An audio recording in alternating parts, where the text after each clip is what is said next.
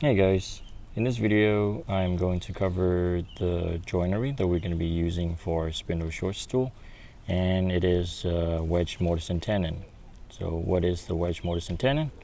Well, tenon is basically a stick and mortise is a hole. So this right here, I have a straight mortise and tenon. As you can see there's a slot cut right down the middle, and that is for the wedge.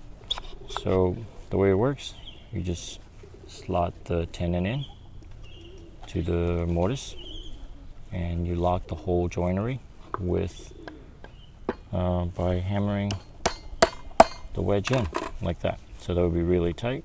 So that is one of the options, as in this is one of the joineries that you can use. If I remove the wedge, I can take out the joint easily. Okay, so there's another joinery that I am going to cover, which is the taper tenon. So for this taper tenon, the hole will also have to be taper, and as you can see here, I just chisel the mortise. So at the back it's around 30 millimeter, and at the front it is 19 millimeter. So it's the same. Just wedge it in,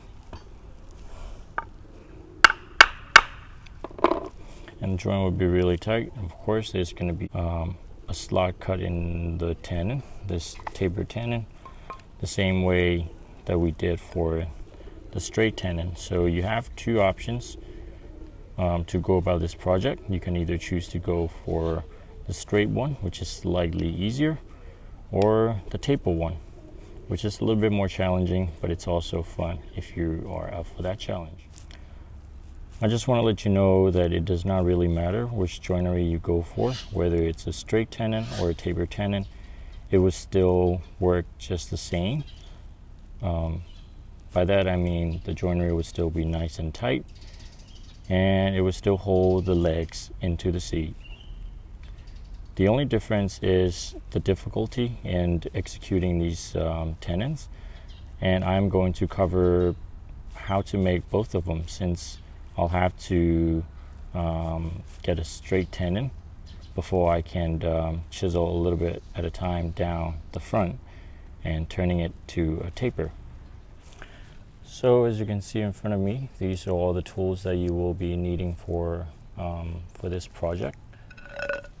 How to cut the tenon. Okay, so you'll need some marking tools, measuring tools. You have a pair of chisels, and if you order the spindle short stool kit, you'll receive a block plane and hammer, saw, hold fast. Those are regular stuff that's included in the kit. So the very first thing you want to do is to mark out the tenon. Right. So the tenon is going to be 50 millimeter long, because the seat of our stool is 40 to 45 millimeter. So we just want the tip to stick out just a tiny bit when we do that. So first thing you're going to do is measure from the end. It doesn't really matter which end. Just measure from the end 50 millimeter, and then you just square it all the way around like that. So the next marking that we need to do is a little bit more critical, or a little bit more important, because we need to draw out the center line. So to do that, just draw a straight line from corner to corner. So that will give you the center marking, and then you do the same thing, another straight line going right across the middle from both ends. And the reason this is important is because later on, when you start carving the edges, you'll have to start referencing from the middle to the outside. Okay, so let's work on that. And once you're done marking all the center line, next thing you're going to do is grab a compass and just draw out a circle that fills up the entire surface. So what you would do, start from the center, bring out the pencil, make sure it's right before the edge, and just draw a circle like that. So that should be 45 millimeter diameter since the stock itself is 45 by 45. So the next circle that we need to draw is the 30 millimeter circle, the 30 millimeter diameter circle, and that is the 30 millimeter is the bottom of our taper tenon. Okay, as I mentioned before, to get a taper tenon, the first thing you need to get is the straight and round tenon before you move on to tapering the end.